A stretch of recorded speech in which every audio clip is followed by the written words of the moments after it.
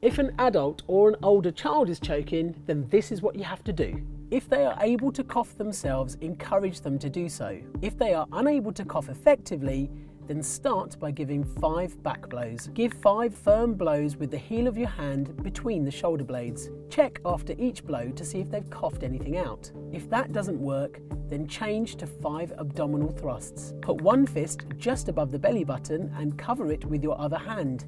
Pull inwards and upwards firmly and check after each thrust to see if they've coughed it out. Continue alternating back blows and abdominal thrusts until the object is coughed up. If the person loses consciousness, start CPR and make sure someone is called 999.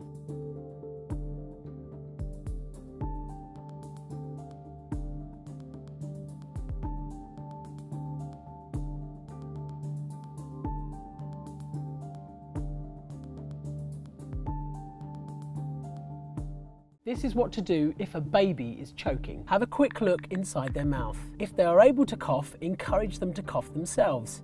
If they're unable to cough effectively, then give them 5 back blows with the heel of your hand between the shoulder blades. Check if they've coughed anything out after each blow.